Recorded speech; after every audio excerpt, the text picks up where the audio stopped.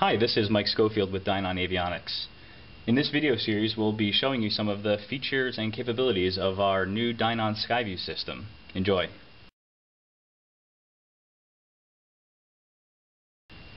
We spent a lot of time here at Dynon thinking about user interfaces and the best ways for customers to interact with our screens. One of the nice things about SkyView is that you have 8 buttons.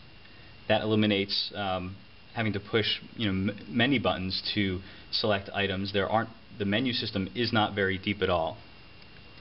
We also have 2 joysticks, one on the left and one on the right of the screen, and they can be moved in any direction and also twisted.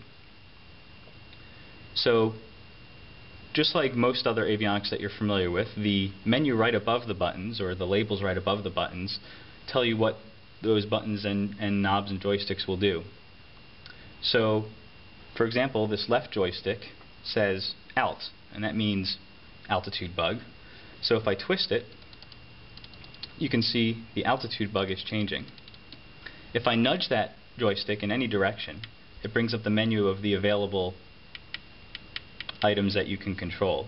So if I wanted to adjust the baro, I would just move the joystick up until baro, or the altimeter setting, is selected, and then I can wait a few seconds and it'll clear itself out, or you can also nudge the joystick left or right and it'll clear it. Now if I twist the joystick, you can see that the altimeter setting is changing. Thanks for watching this video about the new Dynon SkyView system. You can find more videos like this at www.dynonavionics.com.